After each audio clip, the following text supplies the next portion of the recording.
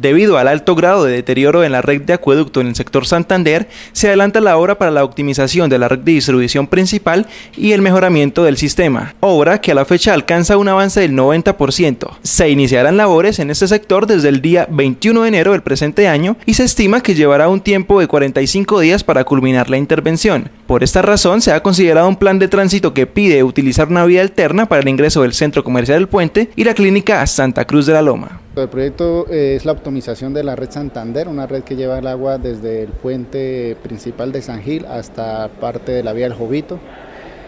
Es un proyecto que pretende mejorar las condiciones de flujo y presiones del sistema actual y de sectorizar todo el sistema de la red existente. El porcentaje de avance actual es del 90%.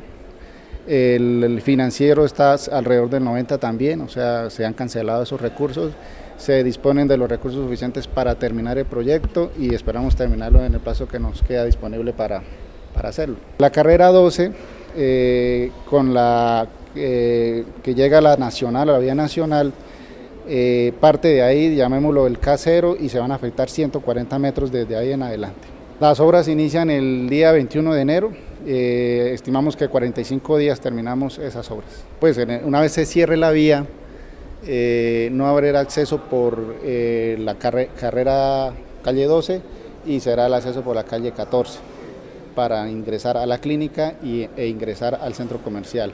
Pero una vez se trabajen los primeros 60 metros se habilitará el acceso por esa zona y ya se cerrará la parte alta, entonces ya digamos que el ingreso al centro comercial de la clínica sería por donde normalmente está sucediendo. Hoy casualmente más de 3.500 usuarios amanecieron sin el servicio de acueducto. ¿Qué quiere decir eso? Y perdóname la expresión, actualmente la red que hay en este sector Santander es una colcha de retazos, por decirlo así. Hay redes de diferentes diámetros, de diferentes materiales. ¿Esto qué ha querido?